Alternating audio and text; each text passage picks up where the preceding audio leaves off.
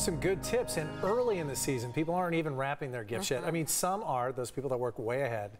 The person next to you, I'm sure. Or maybe have one or two, but not all of them. Come on, most of us got the meat of it to get to still, right? That is very true. I had not started gift wrapping anything, but I wanted to meet with Chelsea just to make sure that I was on the right track because, yes, do not want to contribute to that waste. We are talking also about being in the rainy season, so you got the combination of everyone celebrating out there. We have the holidays here, but we also have to be mindful that a lot of that does travel when we get storm systems moving through. Even if we don't have rain, we still get those winds, and so winds can also pick up some of that waste. So just be mindful, especially this week, as we are looking at a few chances. Now we have cloud cover that is building in. That is the case when you're looking west from San Miguel, and a current temperature of 58 degrees for downtown with the mostly cloudy skies and also some light winds for now. But we are looking at those gusts picking up into the 20s and even potentially up into the 50s as we go through the next couple of days. So when you're taking a look at temperatures, we're on the cool side, feeling like the holiday season out there. So we are bundling up when it comes to those 40s, especially for overnight lows. You're at 48 degrees. That's what's expected for Escondido.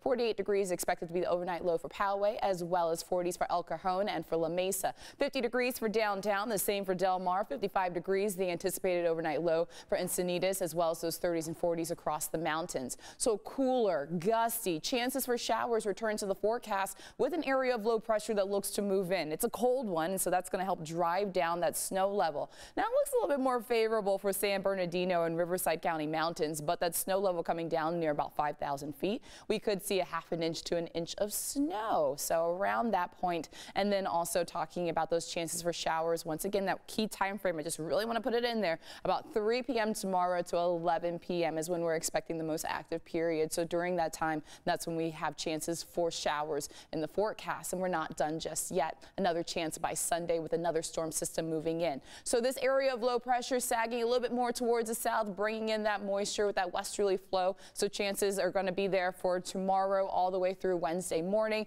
And then we hit a lull, but you're noticing that we still have a dip in the jet stream. So that will also bring in the cooler air.